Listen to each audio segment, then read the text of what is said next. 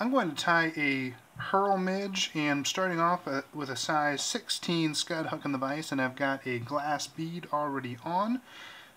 The name implies I'm going to be tying this with a stripped Herl body, and I'm going to use ostrich in this case, so I've got pieces of ostrich Herl here, both in red and in black, and when you strip this down with a pencil eraser, you get these nice pieces of body material that you can use in a variety of applications. So that's what I'm going to be using for the body of this.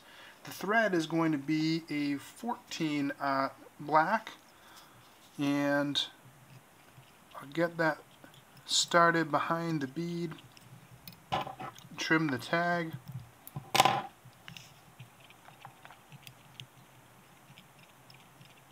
and I'll build up just a thread base here behind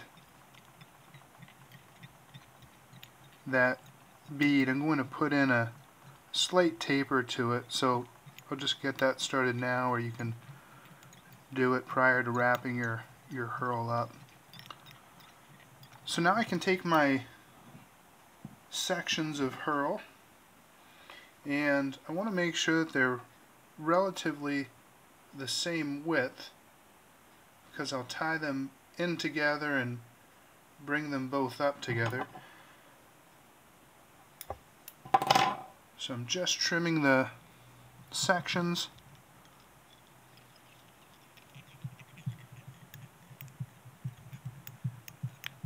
and tie these in following the contour of the hook shank. Now again, I'll start to work through some taper.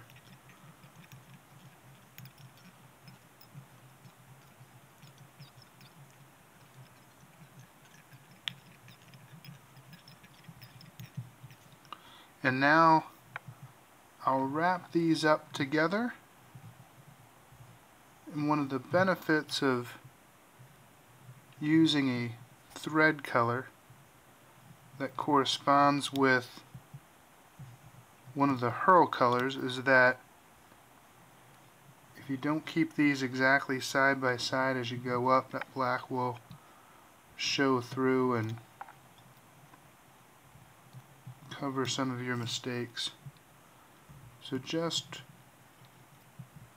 winding these up,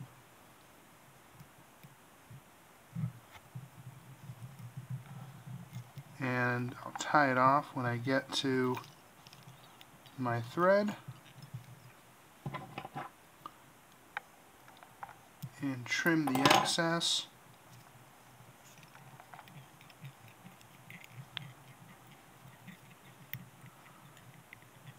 I like to put a flashback into this, so I'm going to use a pearl tinsel.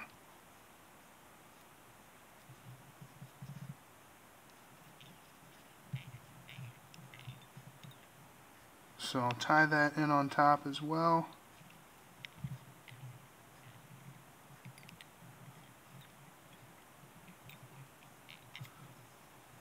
And fold it over.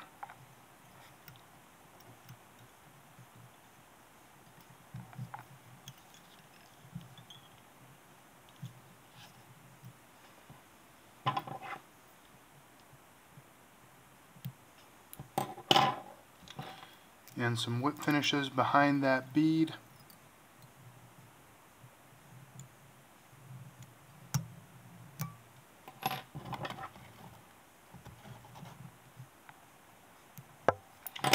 Now to finish this pattern, I'll take some Sally Hansen's Hard as Nails.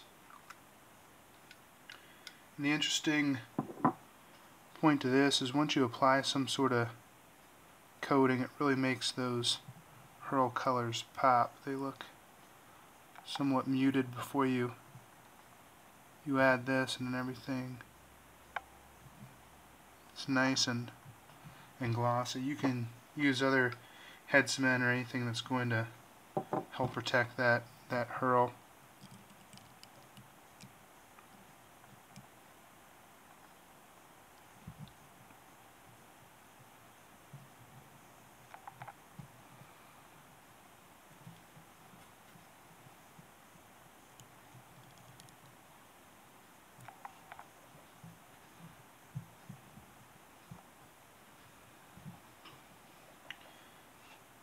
give that a bit to set up and dry, and it's done. And that is my Herl Midge.